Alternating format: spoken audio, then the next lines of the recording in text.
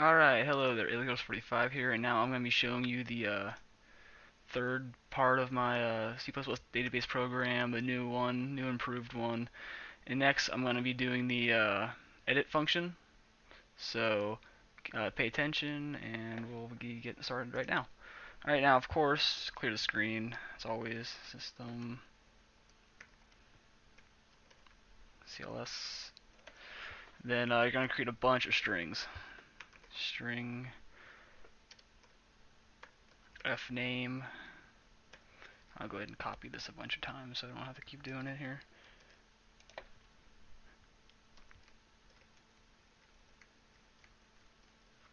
Alright, now this one's going to be M, and this one's going to be L, and this one's going to be, name these ones new,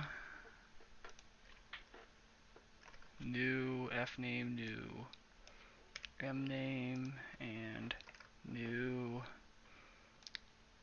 L name. And then you're actually gonna create one more. Actually, I forgot about this one. String decision. We'll use that here in a second. Then next are the integers. Int for your ID. Then an int for the age. An int for the new age. Then throw away one like we did before. Throw away. Double for the salary.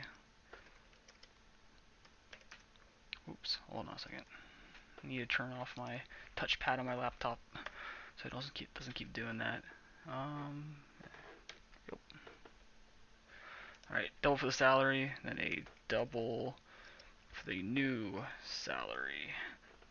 Basically, you have to do that because you're gonna use a variable for outputting, for inputting from the file, like for the information from that, and then you're gonna have a variable to store the user's new name or new salary or whatever. Alright, so now cout, enter the employee ID of the employee that, or I don't know, whose data you wish to edit. Alright. Then, I'll just put a semicolon there, or a colon there rather, and semicolon. Then CIN, the EMP right there. Then convert that to a string like we did before.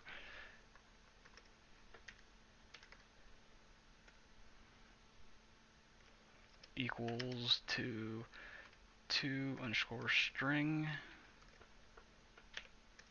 and put this as EMPID there. So it'll create a string for the, it'll convert the ID number to a string so you can open the file.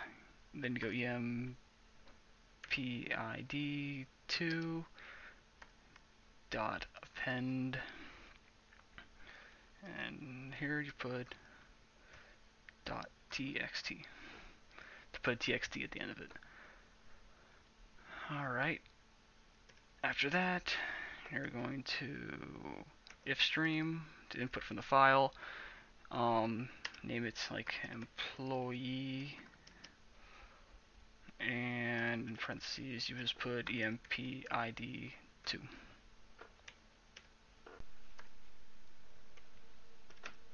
Alright, now a while loop. It's basically the same thing that we did up in the above one. It's employee. Then, actually I'll just go up and copy it from the other one. Hold on. It's exactly the same, so you won't have to.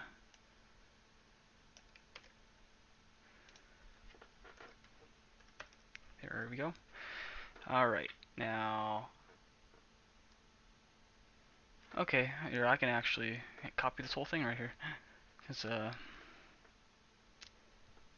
guess I can copy the when if statement.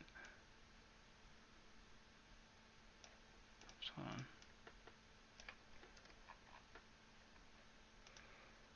So much of the code can be reused that so you don't have to constantly retype stuff. Okay.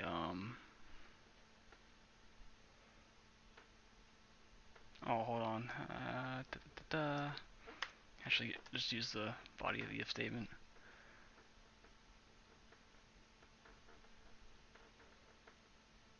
Don't forget to actually create a variable for answer. Or no, change that to decision. I forgot we made it as decision in here.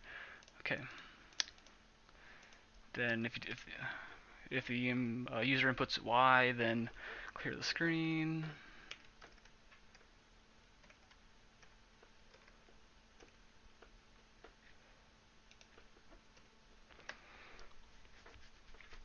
And cout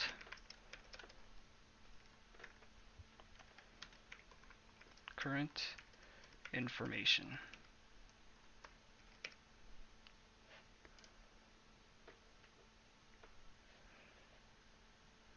There we go. And end the line. And we're going to get into the same formatting stuff that we were doing up here actually now. So go ahead and copy this. Move it down to here. Right there. That's fine right there. Now, we're going to use those same for loops that we used up here. Go ahead and just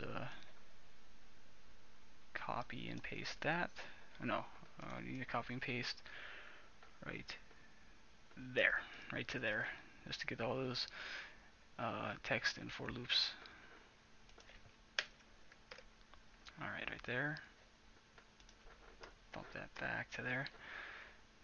Okay, so now that should display the current information. I'll go ahead and test that right now.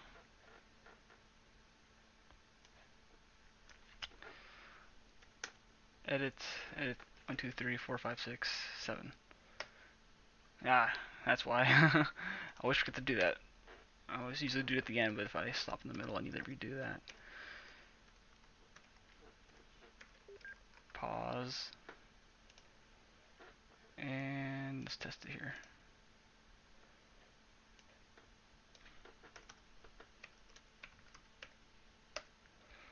Yes. Alright, so there we go. It displays the information there. Now we'll work on the editing of it. Alright, now after this, we're going to cout.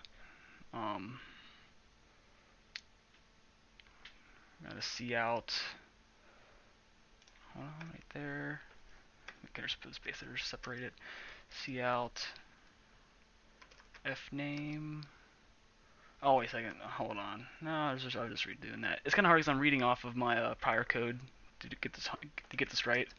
So prompt user to enter new first name.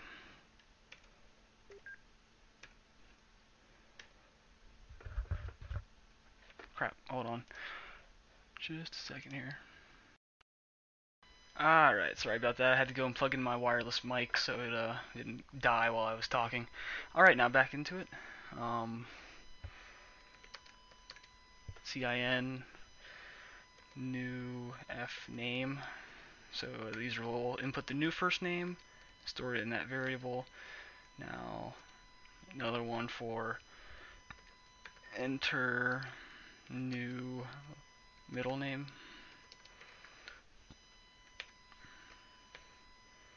Then input new m name.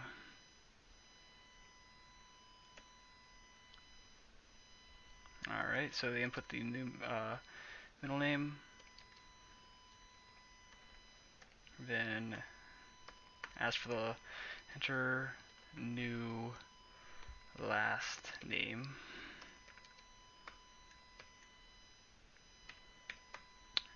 ask for them to input new L name. Store in that. Enter new age. Then cn new age. And the last one you're gonna ask for is new salary. Enter new salary.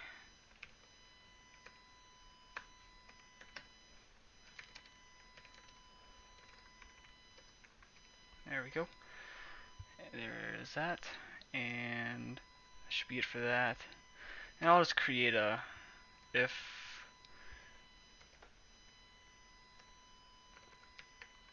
decision equals, and I probably should have done this up in the other one, but I spelled that wrong.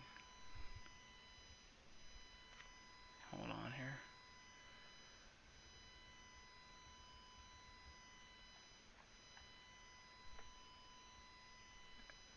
Yeah, never mind.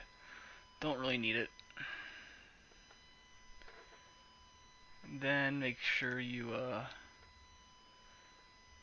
close that off there and put employee.close. There's that. And actually that should be fine right there. Well, here, let's just bump it out. Outside of that. So, there, like that. Alright, now, since you close that, you can actually OS output here. Output stream. Just call it employee2 because you can't use the same variable inside the same function, so you have to create a new one. Then empid2, so it does that. Now you're going to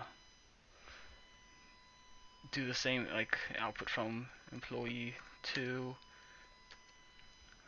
I'll go ahead and copy. I'll copy this right here. I'll set the kind of change some things around. Put a 2 there. And in front of each one of these, you're going to put a new,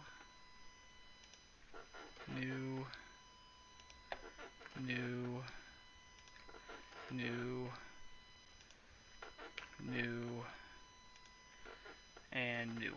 Now, actually, you have to flip the direction of these, so we're going the other way. So the flow is going into the file rather than out. Now this will write the new information to the file and overwrite the old one. Alright. There's that. And that. And that. Put a semicolon there. New throw. Oh, that's right, I don't need that. Hold on. Rather than new throw, just put a EMP ID right there for that. Alright, now end that line just in case.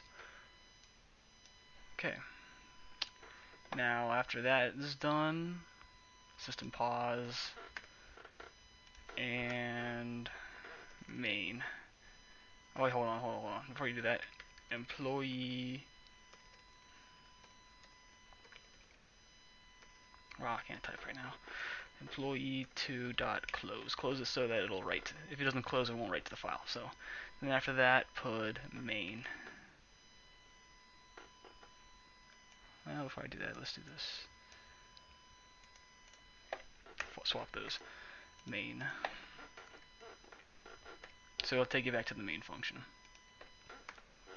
Alright. Well, let's give it a test here. See if I screwed up somewhere. Alright. Edit. 1, 2, 3, 4, 5, 6, 7.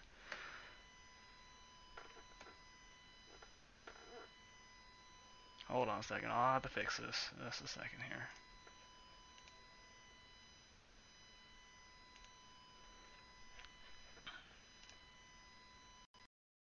Alright, I got the problem fixed. Now what you need to do is make sure that whenever you put the information back into the file, that it's in exactly the same order as whenever you took it out, or else it'll cause some data to be mixed up whenever you go back and recall it, and it'll cause some errors and stuff.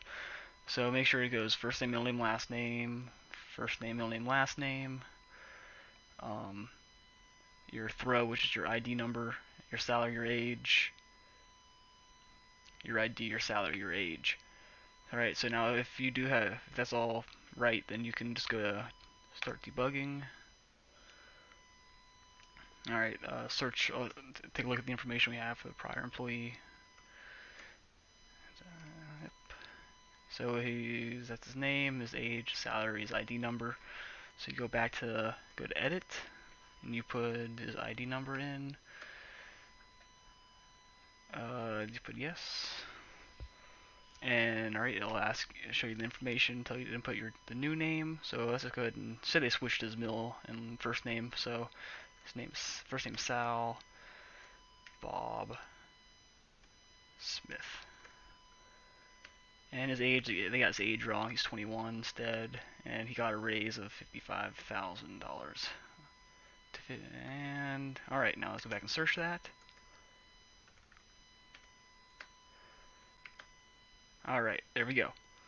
So it's all fixed now. That's how it's supposed to be. There's just one little problem in there, one little switched variable that was causing some problems. So alright, now that's it for now. Now in the next video I'll be making the display all employees function, which will be right there. So make sure you check out my prior videos if you haven't looked at those yet, and make sure you check out the next one. Alright.